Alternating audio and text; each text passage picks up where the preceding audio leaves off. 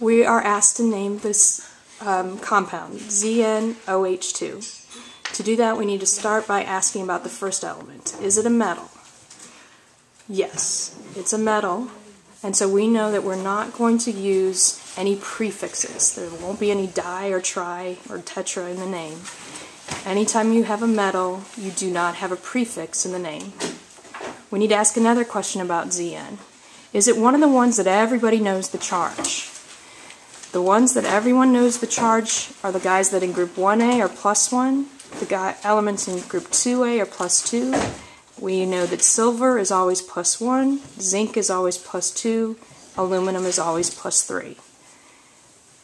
Because this particular metal is one of those, it's the Zn2+, we do not need to put the charge in parentheses in Roman numerals in the name. No prefixes, no charge in our name. We will want to therefore just name the metal, and it's just going to be its elemental name. And then for the anion, we're going to look. If it's just one element in the anion, we're going to put IDE. If it's more than one element, it'll have to have a special name, something that you've memorized. My students have a chart with Nick the Camel, 8 Supper, and Phoenix to help them. They will have all their polyatomic ions named and memorized from that page. So let's take another look at what we've got.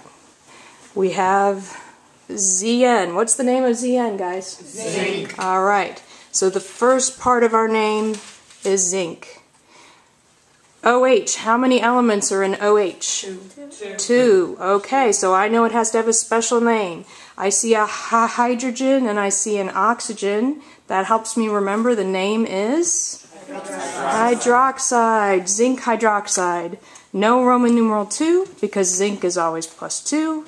No dihydroxide because everybody knows it'll take 2 -1 charged hydroxide ions to match up with the +2 zinc.